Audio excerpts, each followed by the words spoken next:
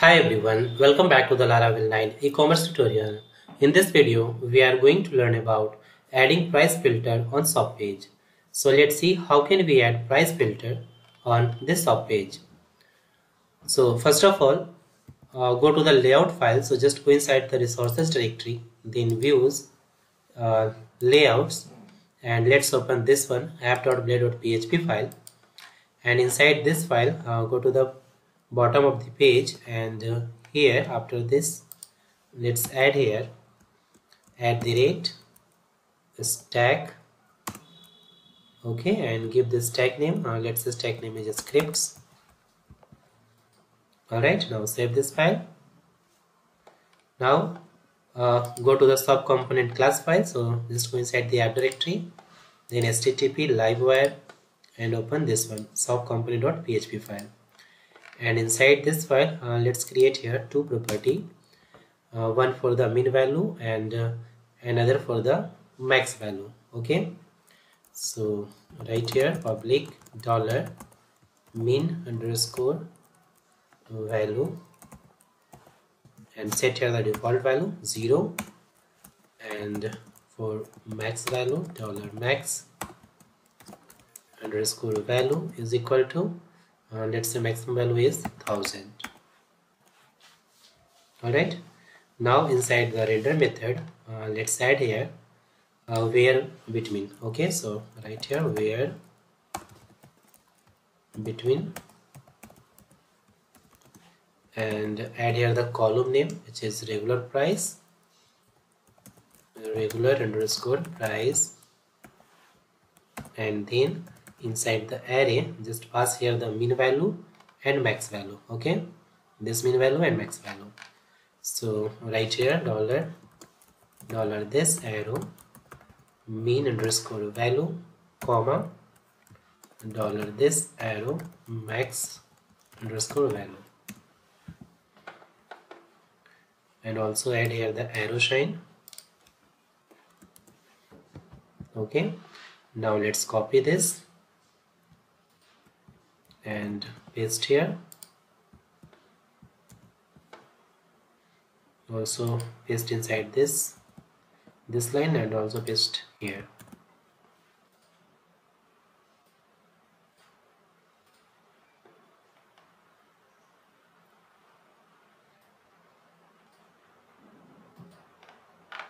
Okay, now save this file. Now go to the swap component view file. So inside resources directory, views, livewire, and let's open this one swap component.play.php file. And inside this file, let's find this filter. Okay, rinse slider. So let's scroll the page, and after this you can see here this is the filter by price. Okay, so just change here the name, filter by price, and inside this range let's display here the max value and min value. Okay, so just remove this input text field and add here span tag span. Okay, and also add here the class text info, and inside this $sign double curly bracket, and display here the minimum min price. Okay, so right here dollar min underscore price, and then after this span tag just add here dash and add another span tag for the maximum price, span class text info,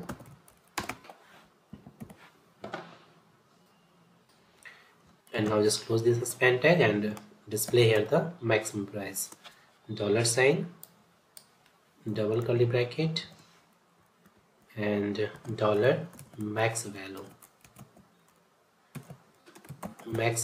and here min value, not min price.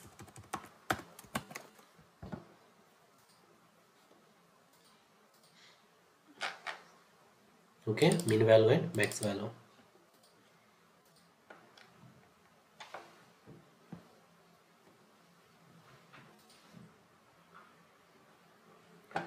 Now inside this slider, this div, let's add here wire colon ignore.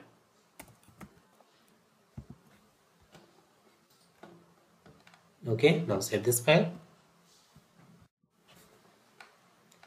Now go to the public folder.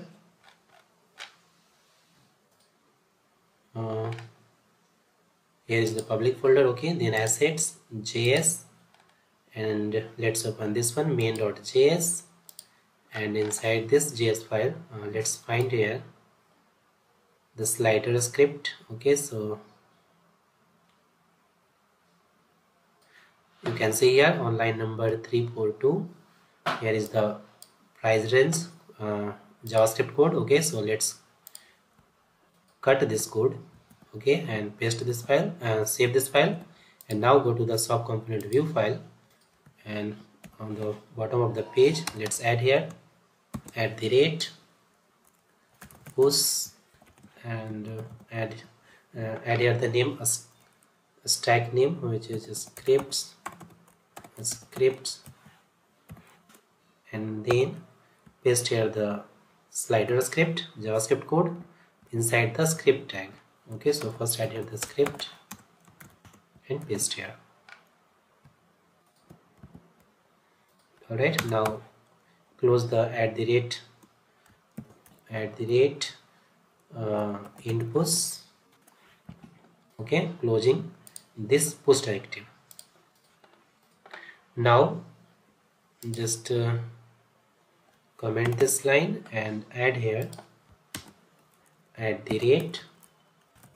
$this add dot set, and inside this just add here the property name, which is this one, min value and max value.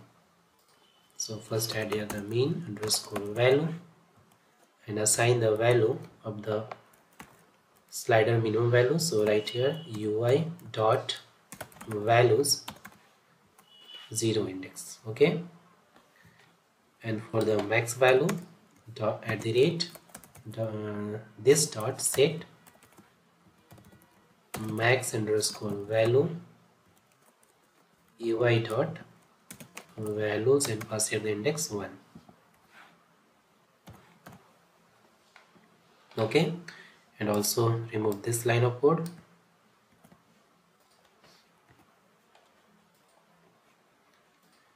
And inside this let's put here the minimum value 0 and maximum value 1000, and also set here the value maximum value 1000.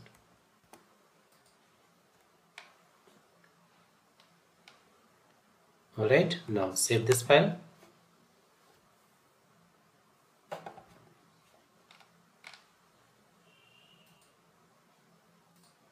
Now everything is done, so let's check this. So switch to the browser and refresh the page.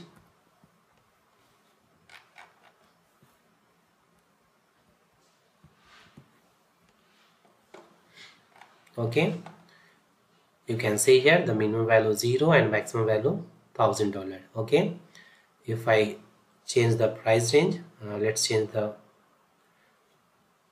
maximum. So just slide this, and you can see here the products according to this price range. Okay, if I change the minimum range, you can see here the price and the products according to this price range.